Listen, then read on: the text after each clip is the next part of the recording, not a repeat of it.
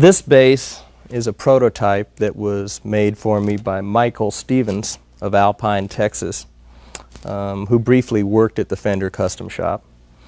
But it's designed to be basically a 6-string version of the same 4-string bass. As you'll see, the pickups look like, well, they look like large dominoes, but they look like elongated versions of the jazz bass pickups that I just showed you.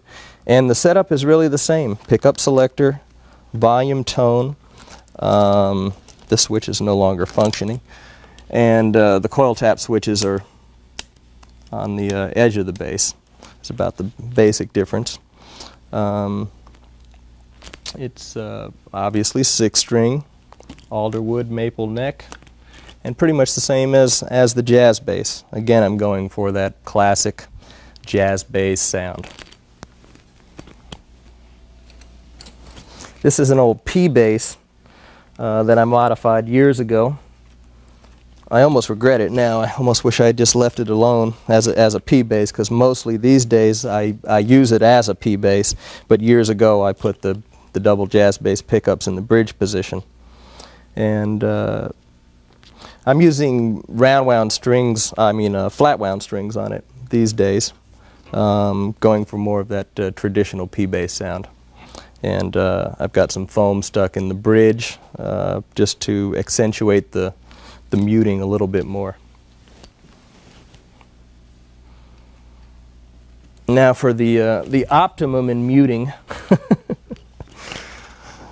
we have this Fender Coronado 2, which is a 66 actually, but I found it new a couple of years ago through Dan Smith at Fender Instruments. And this is about as dead sounding as anything you can imagine, but it has a function. I've used it on a couple of records already, and it's kind of fun to play. It's a funky thing. It has nylon wrap strings on it. It's a shorter scale. I'm not sure exactly what, but it's dead enough sounding as it is. And then I've stuffed this foam in the bridge. It's a real thumper.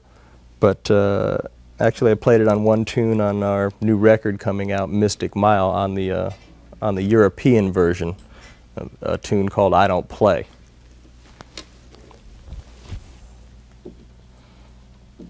Rounding out what I have here today is just a stock 66 jazz bass, and this is just one of several that I have actually.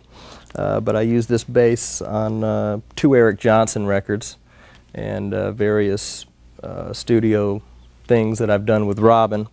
It's completely stock 66, and the pickups are just slightly microphonic. It's the brightest bass I have. It sounds great. I love it.